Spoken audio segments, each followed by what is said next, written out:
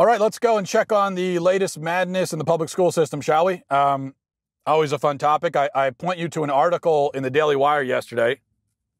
Headline is Drag Queen Jessica Lahore visits middle school. After backlash, school issues partial apology. And the article says in part, after backlash from the community, a school district in Colorado has apologized to parents for not notifying them in advance that a drag queen who goes by the name of Jessica Lahore visited the school for Career Day. The district said it would not apologize, however, for inviting the drag queen to talk to the middle schoolers, a decision the school made in the name of inclusiveness and diversity. Adams 12 five-star school district admitted that, a spokesperson for the school district admitted that the staff of Rocky Top Middle School should have notified parents in advance about what they knew would be a controversial event, which is the visitation of Jessica Lahore, who dressed, which is not his Christian name, I assume, who dressed in drag. He spoke to 4 different classes of 6th to 8th graders, read a book on bullying, and answered questions about negativity and hate. Lahore said that he spoke to a bunch of classes. They asked great questions. He also said this. He said, there were a lot of kids interested in how I could have the confidence to go out looking the way that I look, which is, I hate to tell you, Mr. Lahore, I think that may have been a bit of a backhanded compliment. When you go to someone and you say, what do you think of my outfit? And they say, I mean, it looks like you got a lot of confidence dressing like that. I don't think that's a compliment, is what I'm trying to tell you. Lahore dresses as a woman professionally, a job that the drag queen says involves traveling around the country, working 6 days a week. The spokesman for the school district said that parents should have known in advance who was going to be speaking, and that didn't happen in this particular situation. Parents just needed to have more info and context about what was going to be talked about and some background on this individual, and they weren't given that information. The principal of the school also apologized, but apologized not for telling parents. Didn't apologize for the event, apologized not for telling parents. That's the only thing they're apologizing for. Lahore himself said his message to parents is, I'm not telling your kid to go off and become a drag queen. I'm telling them to have the conversations because it will come up in life. Well, sir, let me just say this as delicately as I can. It's not your job, sir, to tell my kids anything. Do you understand that? It's not your job to tell anyone's kids anything. It's not your right to try to indoctrinate other people's kids into your way of thinking. And actually, you say that this conversation comes up in life, but really for most people it doesn't. For most people, this conversation, they never have to talk to their kids about drag queens because it never comes up. It only comes up when people like yourself bring it up. If you wouldn't bring it up, it would never come up. All right, let me just make a few points here, if I could. First, we should stipulate that this is not an unprecedented thing. This is part of a larger trend. This effort to push drag queens on kids has been going on for a while. The overall effort to promote deviancy to children the left has been doing that for decades, of course. But recently, they have really focused in on this specific project of getting drag queens and little kids together. They're very obsessed with that. So they've got the drag queen story hours and everything. They want to get drag queens and they want to get little kids and they want to get them together. It's a very strange, very bizarre thing. But the left is, this is one of their new and most favorite methods of indoctrination. And why do they do this? What's the point? Keep in mind, again, just to emphasize, this drag queen was at the school for Career Day. Career Day. As if any parent in their right mind wants their child to become a drag queen as a career. And I know when I say that, I know what I just said would be considered controversial. Or at least what I should say is a lot of people would pretend that what I just said is controversial. What I'm saying is no parent in the right mind, almost no parent, wants their kid to become a drag queen. And then now you might start typing furiously and say, well, you're a bigot. How dare you say? Yeah, except that you know that I'm right, don't you? So I think 99% of us, that's the interesting thing about these kinds of conversations, that 99% of us agree in our heads. We know, we all feel the same way because we're normal. Of course we don't want our kids to become drag queens. Of course we don't want that. You want your kid to become a doctor, an engineer, a lawyer, that's what you want. You want your kid to have kids and be a parent and a spouse, and that's what you want for your kid. You don't want them to be a drag queen going around the country calling themselves a whore, dressed in makeup and dress. That's not what you want for your son. Nobody does. But you feel like you have to pretend otherwise. So 99% of us agree, but over half of that 99% think they have to pretend they don't agree. And what I'm telling you is you don't have to pretend. It's okay to be normal. You're a normal person. You're a normal parent. You don't want that for your kid. That's normal. That's healthy. That's loving. And it's okay to be normal and healthy and loving. So just admit it, is what I'm saying. I think with so much of this stuff, especially when it comes to the really fringe, radical methods and strategies and messages of the left, almost none of us really agree with that stuff in our minds. When the left comes and says, a man can be a woman if he feels like one, 99% of us, we know that that's nonsense. That's crazy. We know that. So just admit it. You're allowed to say it. And I'm not saying you're allowed to say it because I give you permission. I'm saying you're allowed to say it because the Constitution gives you permission. Because God gives you permission with your free will. All right. But they say, what's the reason that they give for doing something? Well, they say it's about fighting bullying. But we don't need a drag queen to tell us not to bully. Anyone can tell you that. A drag queen has no special anti-bullying expertise. In fact, this guy who now goes around in dresses and makeup and wigs and calls himself Lahore, he pretty clearly never learned how to deal with bullying. He's basically the last example you want. Okay, show the kids someone who was bullied in school and then became an astronaut, a doctor, an engineer, a healthy, normal person. Show them that person. A CEO, don't show them someone who was bullied and now spends his life doing this. Obviously, this person has suffered trauma and challenges in life, and we all have challenges in life, but they never discovered a healthy outlet for it. So this is the last example we should want to put in front of our kids. Also, when it comes to bullying, I think there's a deeper reason why they bring in a drag queen to share this message. Because what they're trying to tell our kids is, if you see a man carrying on this way, if you see a man acting in a clearly outrageous, unhealthy, perverse way, you shouldn't treat him any differently or act as though he's engaged in anything strange. So this is an effort to normalize perverse behavior. They call it anti-bullying. That's not what it is. It is normalization. Because it's not bullying for a person to see this guy dressed this way, prancing around. There's nothing bullying about noticing that and thinking, well, that's abnormal, that's strange. That's not right. That's not bullying. Obviously, bullying is never okay. It's never acceptable. But it's also true that Mr. Lahore, he's acting strange. What he's doing is not normal. It's not healthy. It shouldn't be treated as though it is. If my kids saw something like that and they said, well, that's weird, you know what I would say? I wouldn't say, oh, no, we don't call that weird. No, that's normal. That's great. I would be so proud of you, son, if you did the same thing. No, I wouldn't tell my kid. You know what I would say to them? Yes, you're right. That is weird.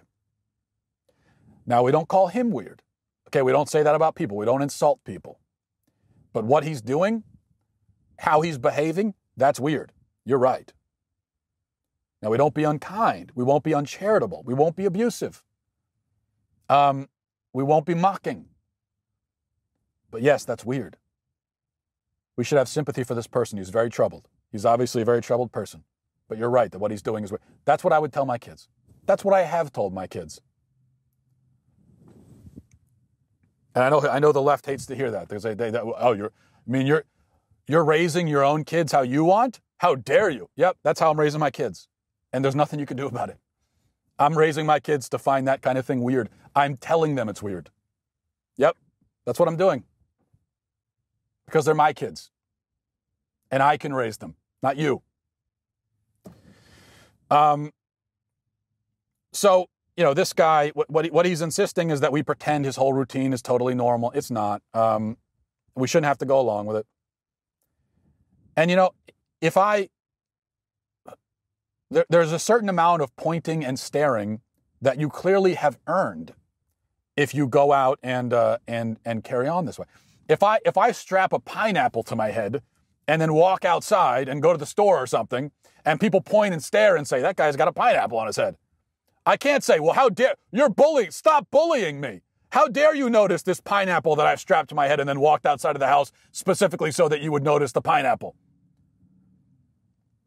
I mean, when you dress in an outrageous, ridiculous way, people are going to notice.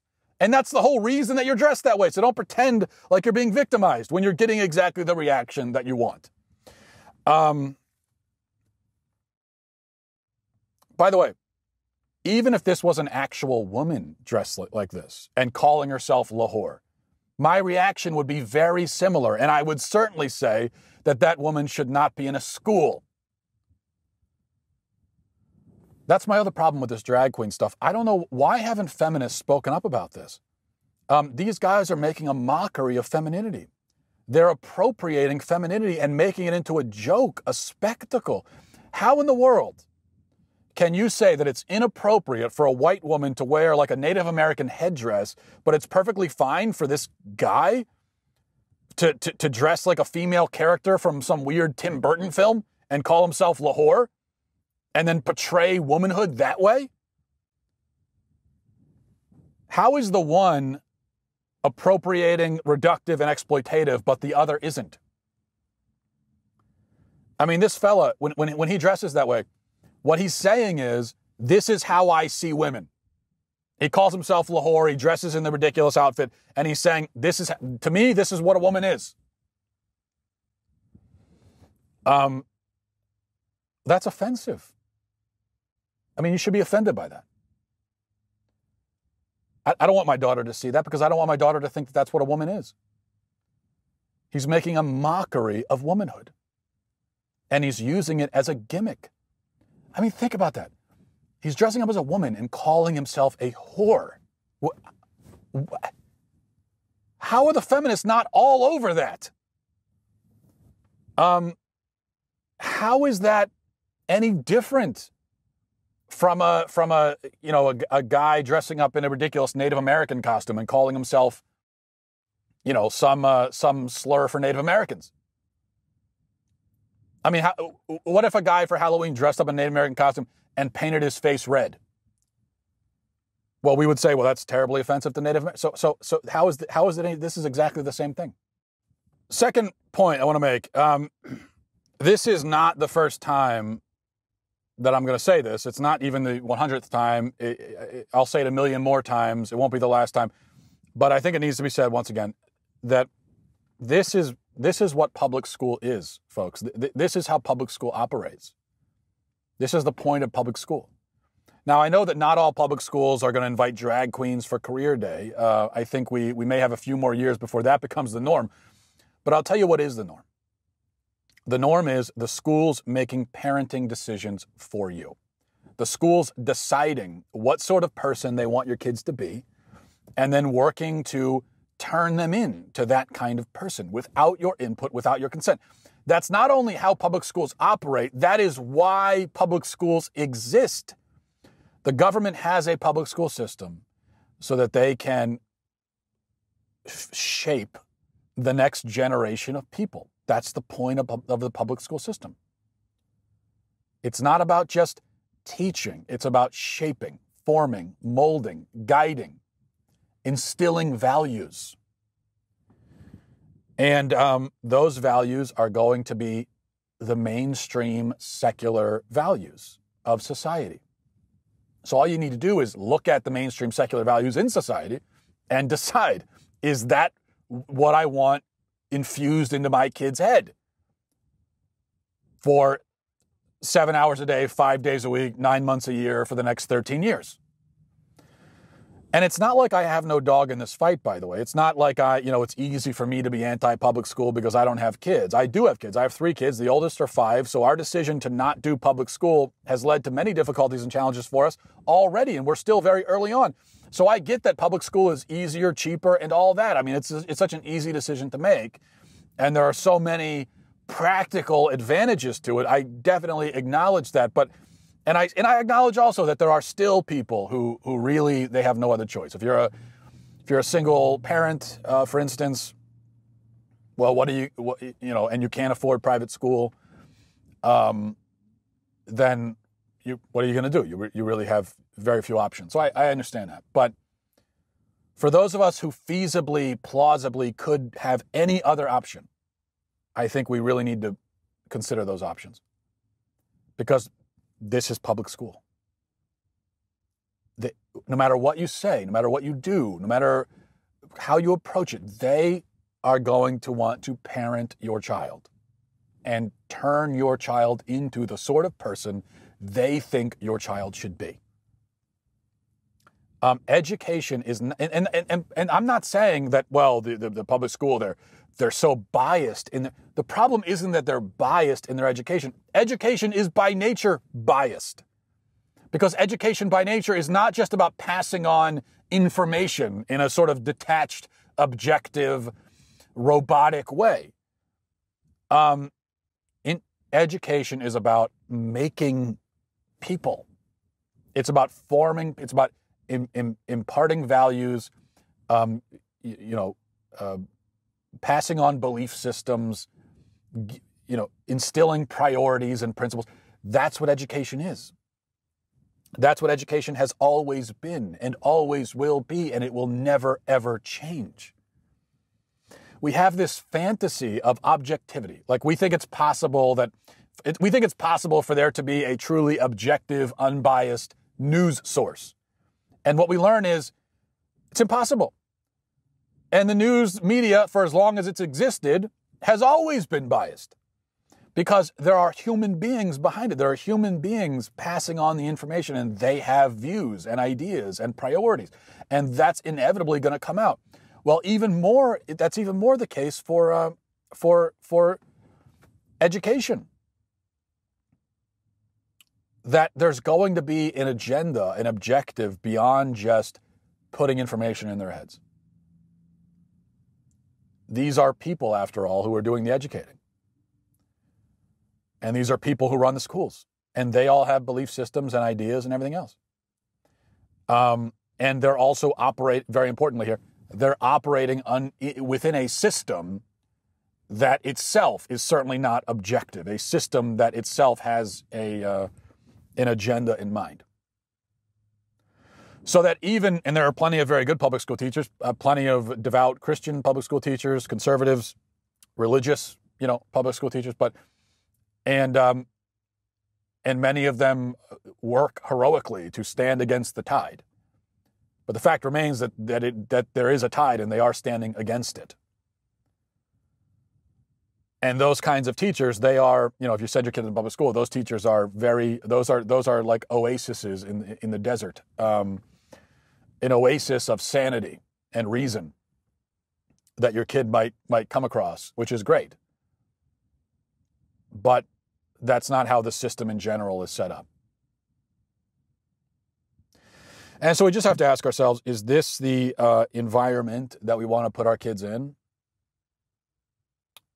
And it is very possible. I don't deny it's very possible that you could send your child, if you're a religious person, if you're a conservative, if you care about so-called family values, objective reality, objective truth, objective morality, all that kind of stuff. You could send your kid into public school, and it's quite possible, although I think probably unlikely, but it is possible that they could come out on the other end with their head still screwed on straight and with all of those values still basically intact. But if they accomplish that, it will be in spite of their education and in spite of the environment, the atmosphere they've been immersed in for the last 12, 13 years. And so what we have to ask ourselves is, Is that fair to our kids? That we expect them to be good people in spite of their education, when in truth, they should be good people, good, decent, normal, healthy people, in part because of their education. Education is supposed to strengthen you. It's not supposed to be a necessary evil. It's not supposed to be an obstacle for a kid to get around or over or climb over. It's not supposed to be that. It's supposed to be an advantage. It's supposed to be a good thing that helps a kid, boosts him up. Not something that drags him down so that he's constantly trying to climb and resist it and all that. I think that's something we really need to think about. But then ultimately make our own decisions. And if you happen to send your kid to that middle school in Colorado, I certainly hope that you will demand, even if fruitlessly, you will still demand and never stop demanding that every single person responsible for bringing that drag queen in is fired. Because that's what needs to happen there. Thanks for watching, everybody. Thanks for listening. Godspeed.